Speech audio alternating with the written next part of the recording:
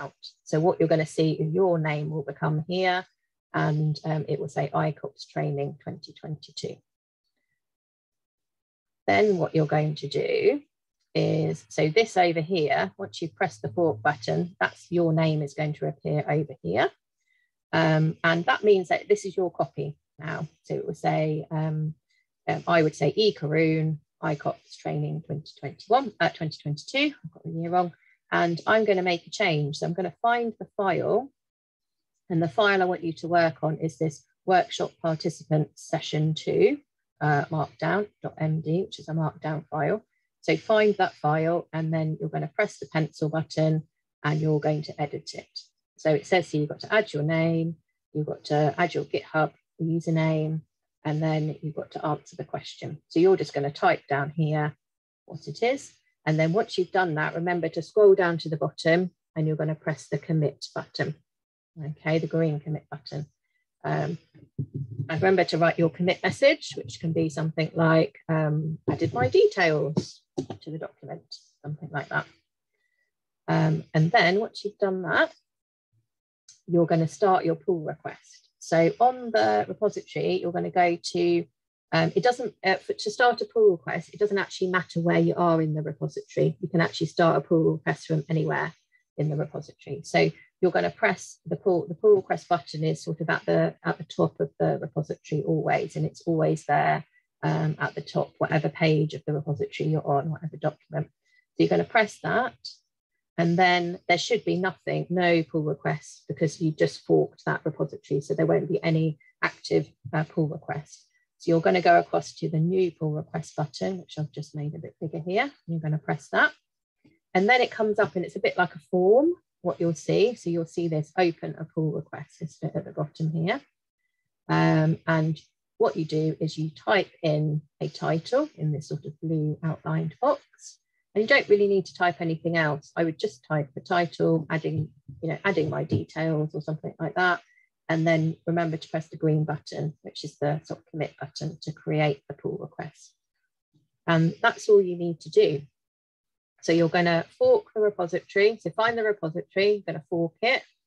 Then you're going to find the document, edit the document, and then you're going to do a pull request. So find the pull request, press the green pull request button, give it a title, and then press the green button to create a pull request. Okay. Well, so what's going to happen then is you just have to wait to see the magic happen. So what happens then is the owner of the repository will be able to see the repository, so see the pull request. So it comes up in the main repository, and I will be able to see it. I'll be able to see you here, that you've done it. And then I will actually be able to, because it's asking to put from your, so this is Malvika's account into the Alan Turing account there. But it should say your account into open Vitalis account from your account is what the pull request will say. And it will also say here that one file has been changed. And then what I'll do is I will review it and I will then merge it. Have I done this? So I will be able to see the changes because I will be able to see that you've added your name like this. So this is what it would have looked like before. This is what it would have looked like when you added your name in the sort of green. It's always highlighted in green. And the pull request just gives details of what has happened. So who's done it, what the edits files have been, the changes that have been made to those files, and then who approves it as well is recorded in the pull request.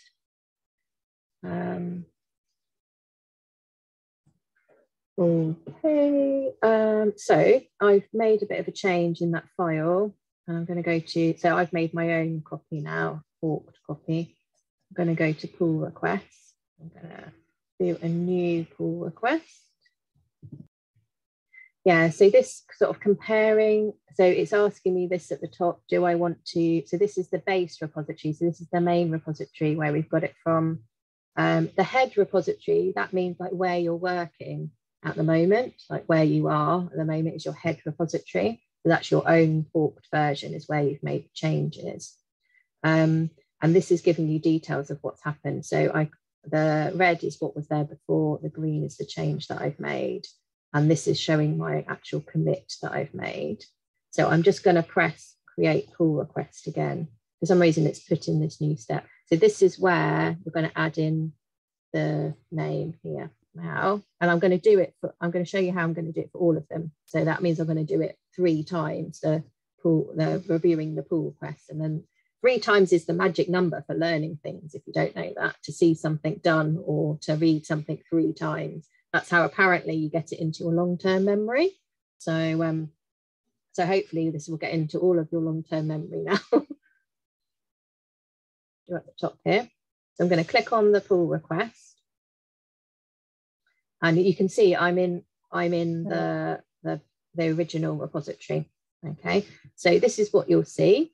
So I can see that Gabby has made a change in her fork, and when you it automatically does allow you to, because of the way this is set up, it will allow me to merge something, because I'm an admin. I have admin control of this repository, so I don't actually have to approve it, but it is good practice to do the approving. Out of it just to show you what I was talking about, this conversation. So it's actually called a conversation, this kind of file, and this is what you see when you first click into the pull request. You've got the information at the top about what changes have been made. So this could be a lot of changes. It could be like a whole page of changes, because you could have been working on this branch or this fork for a really long time. And so we've got all of these changes that have been made. We can see that Gabby's done 1 commit, so she's made 1 change. It was in 1 file, so I can click on that to have a look. So as we've seen before is in the red, highlighted in red. So there was nothing there. After, it's Gabby's name. So Gabby's there. Okay. There's a lot of places to click. I really understand that with GitHub. A lot of things to click, a lot of buttons. So so I think, yeah, the change that she's made, that's what she should have done. So I'm going to go over to, and I'm going to make this bigger now. So I'm going to go over to review changes. So the reviewer will do this. And I'm going to write a comment here. Thanks for adding your details, Gabby. And you can, so if you want to just comment, because sometimes in a pull request, you have a couple of reviewers. And that's because if you're working in a team, you might have several people that need to look at the work in this particular fork or branch, depending on what you're working in. So in this case, it's just me. But if I was working with someone else and I wanted somebody else to do a review, I would put my review in, but I wouldn't actually approve it. I would just make a comment, and I would allow probably the last person that's going to do the review to do the final approval. So the approval means that Gabby herself would be able to merge the work into the main branch. So it would allow the merging to happen. So if you want to do that straight away, you press the approve button. So this gives my feedback, and it also approves the branch or fork to be merged into the main repository. There is this third one here, request changes. So I personally think that one is a little bit aggressive. So I don't think that it's good practice to use that one, request changes, because if you do that, the person who owns the branch has to accept your changes and feedback before they can then merge the branch. So you're kind of saying, I want you to do this change, and this change, you must do it, or I'm not going to approve the merging of the branch. So it's quite aggressive. It's quite an aggressive move. So really, it sort of goes against the whole sort of collaborative idea, I think, of GitHub. But you do see people using it, and it means that whoever did that, whoever has done that review, that person then needs to go back in and check again the changes that have been made, that they are satisfied with them before they're going to approve it. So I do think that's a bit aggressive. So I never use that. So I'm just going to click approve, and then I'm going to press the green button, submit review. So what now? Something fancy should happen. Yeah. So it's got my comment now, because remember, this is a conversation. So it says, I have approved the changes. It's got my comment that I've made in the review, and I'm going to merge it here. So it's checking all the time that things can actually be merged. So I'm going to merge it. And again, it wants you to put another message. It's all about messages in GitHub. So it comes up with a message. So I'm just going to leave it there, and I'm going to confirm. Okay, so that's it. So the idea that this is now merged. It's merged from Gabby's account into the main repository now. We should be able to see it. So let's just go and check. Let's find it yourself, basically. Right, I'm just going to go through and do these ones a bit quicker. So I'm in here, it's checking. I'm just going to look at the files changed. So Chris has added in his thing, his details, simply getting used to it. Yeah, it's challenging enough. It is, it's just all the buttons and everything. It's a new language, I think, isn't it? Of everything. So I'm just going to say, comment, and it's approved it, and it can merge it. So it always checks if there's a conflict, because sometimes, for example, if you had all put your names on the same line of that document, it wouldn't actually allow us to merge that. So I would have to sort that out before then merging that. So it actually, it finds if there's any conflicts in the file. So it's saying that there's no conflict at the moment. So I'm just going to merge that. There we go. And it should. The other thing to remember is that it's asking, you can revert back. So it's actually saying you can revert back now. I think that actually doesn't work very well, but you can see here as well the pull requests. So we still have one open, but we've had 3 closed. So again, in GitHub, nothing ever is closed or is deleted. So the actual history of all the pull requests is here, all the closed ones that you can go back and look at. So you can actually reopen them as well if you think you want to go back and do more work on that particular branch. But it's probably better practice just to open another branch or from work from your fork again with new bits of work. So let's do Javier's there. So, oh look, Javier, he made 2 commits there. So he's got 2 commits there. Ah, right, so we've got conflicting problem here. This is good. So GitHub has said there's a problem now. So what you can actually do is go here and resolve the conflicts. So what's the problem? This is something that's quite hard to figure out when you first see it, but it's describing what the problem is. And it's just as I said, you both put your names on the same line. So it's nothing mega scary that's happened, but it's just telling us that we basically, it can't put everyone's names on the same line. So this is where the conflict is, the problem. So what I'm going to do here is I'm actually just going to, you just make it into the way you want it to look. So you kind of, you just ignore all the yellow bits and you just make it the way that you want to actually have it look. So it's going to look like that now. And then I mark as resolved. So you just keep pressing commit buttons and it should now say it's okay. Yeah. So that's quite a simple resolve. When you're working on lots of documents and lots of people putting things into the same document, it can get really, really confusing. So sometimes, and really there can be a lot of conflict. So sometimes you can't actually resolve the conflicts here. And this is where you would have to start using GitHub Desktop or have someone who will work from a command line tool. So it's about rearranging, so mostly it's about rearranging documents. So I would say at the moment, you probably won't come across that, but that's just something to bear in mind. If you have a conflict, it might be something that you can't sort out. What I do, I have to say, because I don't work from the command line, I do sometimes use GitHub Desktop. If I get in a massive problem, I have a few people I work with who are like mega super experts. So I just say, oh, please, can you just sort this out for me? And I just send them the pull request and I say, there's a conflict here. I don't know what is going on.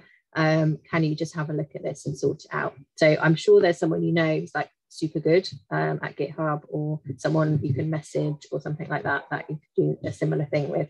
But that, to me, that only ever happens on very, very large repositories.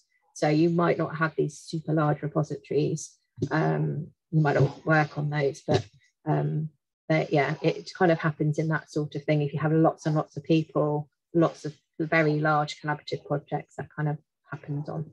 So you might not come across that. So I'm just going to merge that now. Oh no, I'm not. Did I? Oh, I did. Did I approve it? No, I didn't, did I? So actually I can see now, because I've resolved the conflict, I can see the changes now. So these are the changes. The other thing you can do, so as well as having this review kind of button over here, you can actually start reviewing over here with this kind of plus button. So here it comes up as another comment thing. So if you wanted to say, please add in, I don't know, something, you know, you could actually add in a single comment here, and then that you're creating a conversation happening.